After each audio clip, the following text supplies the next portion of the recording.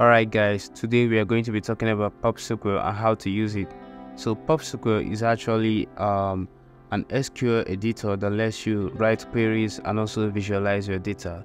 So if you don't have it installed on your computer, go to popsql.com and get it installed. So when you come on the website, click desktop version, and now you can get the Windows version, the Mac OS, or the Linux version. So I already have it installed on my computer, so I'm going to go ahead and launch the app.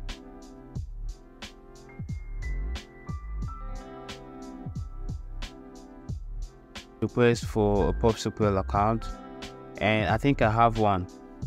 So I'm going to connect with my Google account. Since I'm already logged in on the browser, it's going to ask me to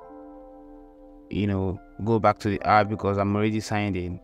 So I'll click return to the POPSQL app.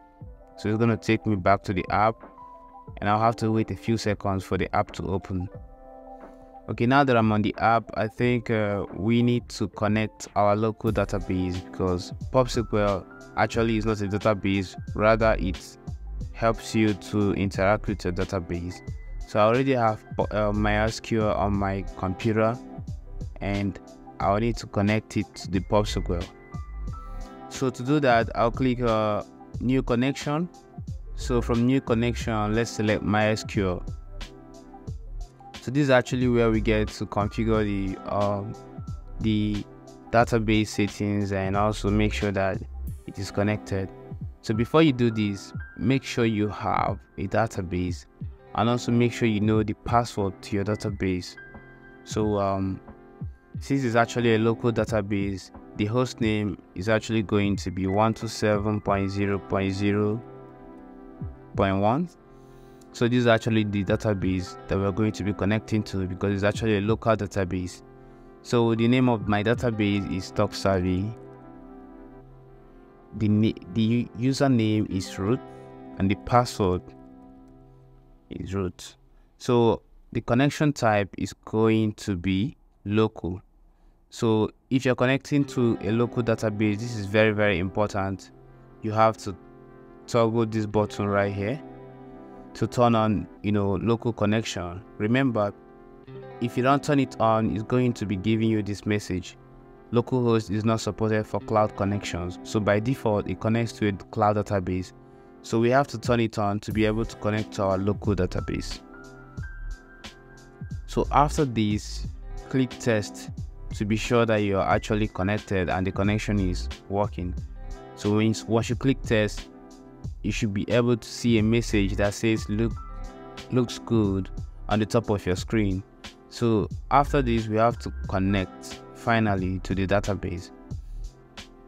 Now we've successfully connected to my database, and this means that we'll be able to run queries on the database, see the data we have on the database. So to do that, click queries, and this is actually where you get to create a new query. So I can create a new query right here, and the name of the query will be TalkSavvy query. Alright, so on this page, I'll be able to run queries, and on this page right here, I'll see the results of my queries. So let's say I want to select all the users in my database, and I want to run the query for just 10 users or maybe 20 users. Let's say 20. So I'll have to do select, let me use capital letter, select everything from users. I'm going to use small letter here, users, limit 20. So let's run this and see. You remove the limit because by default is set to 100. I'm gonna run this. So these are the names of all my users, and I can show just their first name.